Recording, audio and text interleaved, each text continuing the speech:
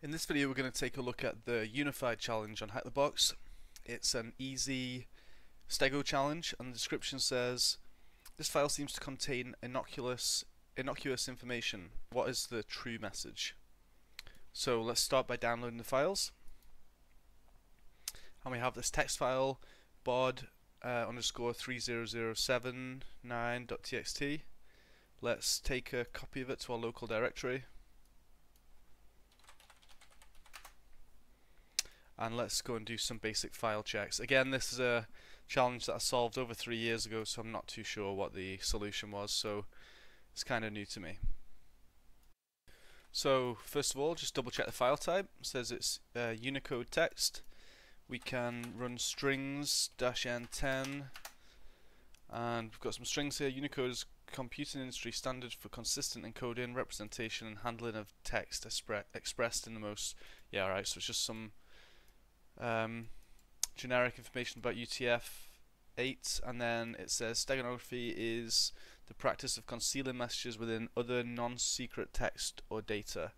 The cover media may appear unremarkable at first glance and will require closer investigation.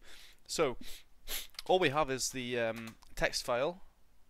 If we paste out if we cut out the entire text file, we can see that we have some saying the system works in many languages, and then it's converting to other languages.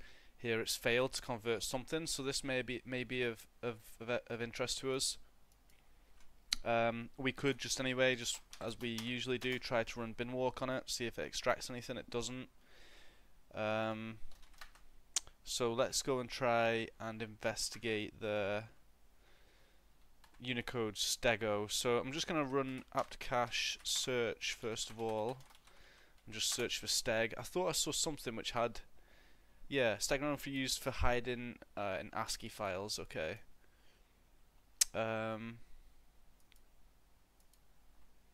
So probably not going to work for us. Let's just open it out of interest. Is it a GUI? No. -H. Okay. I'm going to give it -f and then the name of this file. Yeah, alright, not much happening. Alright, I don't think that's going to work anyway. It's saying ASCII text, so let's go and have a look for UTF-8 Stego.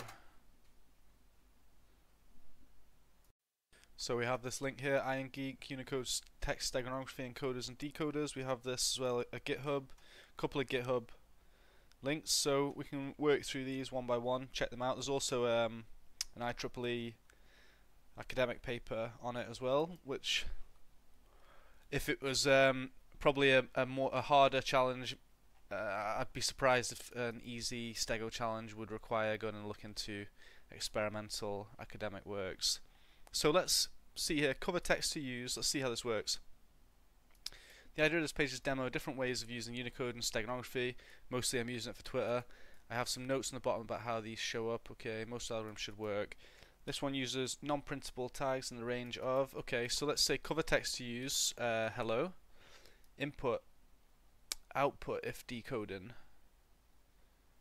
Okay, do I need to, oh, this is the cover text, and then we're going to try and embed crypto in there. Need at least one space. Okay, a space in the cover text. Hello there. And then we'll do input as crypto. Okay, and then it's outputted the hello there. Now if I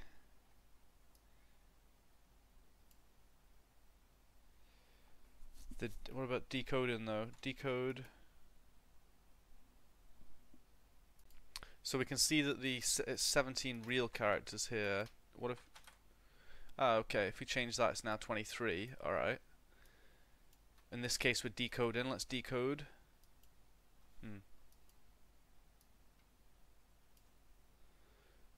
Or okay, this is the input if decoding. Decode, and then there we go. We get crypto. Okay, cool. Right. Let's just double check that. So hi there. And then in here we'll say password, and then we'll encode it. We get this hi there, and then we'll get rid of all this, and we'll decode, and we can see that the password was inside that. So let's see if we can do this with our text. Let's open this up. I'm not going to be able to copy this bit though, am I? Okay. What about if I copy the whole thing? Decode. Ah, there we go. There's the flag. Alright, that was easier than expected. If we were to try it here, we don't get anything. If we were to try it here, decode, we don't get anything. So it needed to be the whole thing as well, presumably. Let's... What about if I would have just used this bit? Decode. That actually... Okay, so it's this bit here. Let me verify that. I'm going to take this bit out. All the question marks. Take those out and copy that. Paste that in and decode, and then we don't get the flag. So the flag was just this bit right here. And again, we can paste it in there, we can decode. Cool. Alright, well I'll provide a link to this in the description. I'd be interested to know, does CyberChef include anything like this as well? Presumably some of these other tools would have worked for us as well through GitHub. Looks quite similar here, looking just even at the description. I wonder if we could though do Unicode text format.